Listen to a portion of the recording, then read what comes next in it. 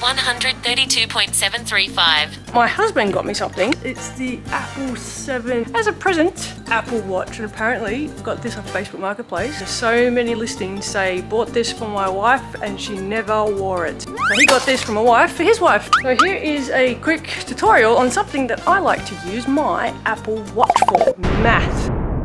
4 times 16 times 9.5 times 140 times 255 times 82.5 add.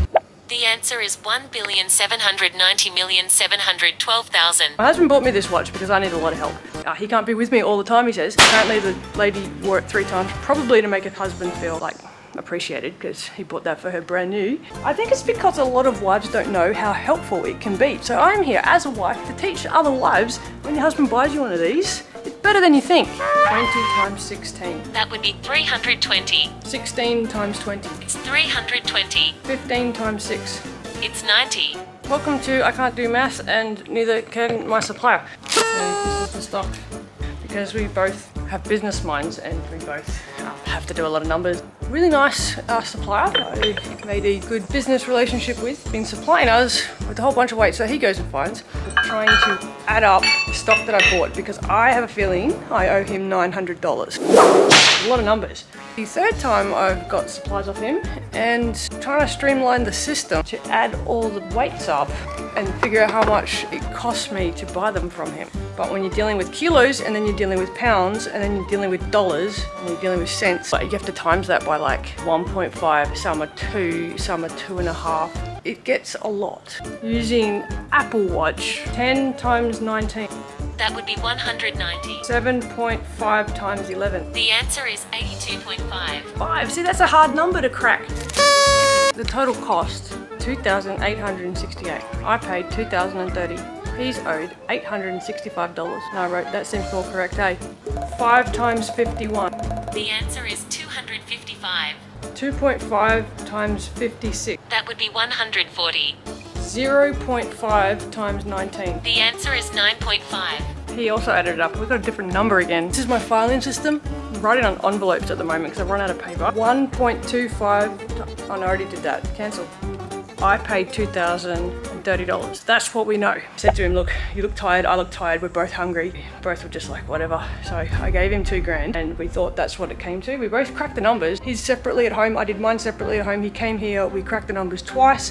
We came up with like 1,800, and then we came up with 2,000, and then we're like, you know what, let's just do that. He's hungry, he wants to go home. Gave him a banana, sent him on his way, and I said, look, I'm gonna recount it. It's 2002.86. Recounted it straight after that, and I came up with 2,900.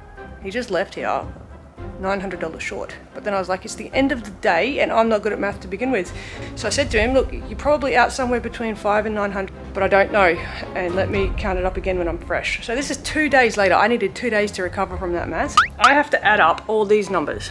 Okay, I haven't done this before, so this is a live.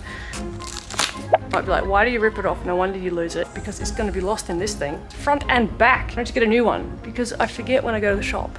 I'm busy buying apples. Why don't you leave enough room on the page? I don't have the future in my head, okay? I'm gonna have my pen and paper ready. I have 16 of them. I got 15 kilos, I got 6 of them, and so forth. And then we're going to pounds on the next page. I'm just gonna ask my friend on here to help me do math. Hey Siri, she just added that up for me. Now I'm gonna do it manually, see if I get the same number.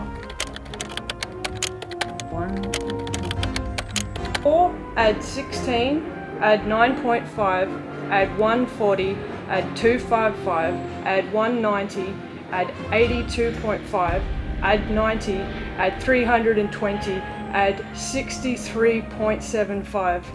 It's 1,170.75. 1,756.125.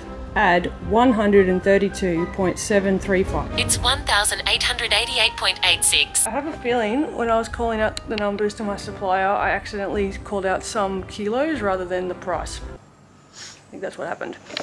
1,170.75 times 1.5. It's 1,756.125. 175. I already forgot what it said. This is not working for me. I did something wrong already. Here's what I found. Teach me about fractions. No. 4 times 16 times 9.5. Hey, 1,170. Cancel. I found this on the web. Yes, that's great. 1,170.75 times 1.5. Here's what I found. It looks like this can still go wrong. So how do you get it back? That would be a nice feature. 1,756.125 add 1,000.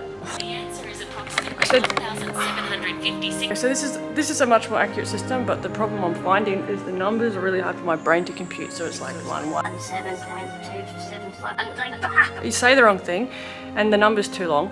And then when she tells me the calculation is accurate, but then by the time I go to write it down, I've forgotten everything.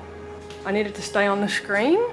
Imagine doing this without Siri. 1,756.125 at 132.735.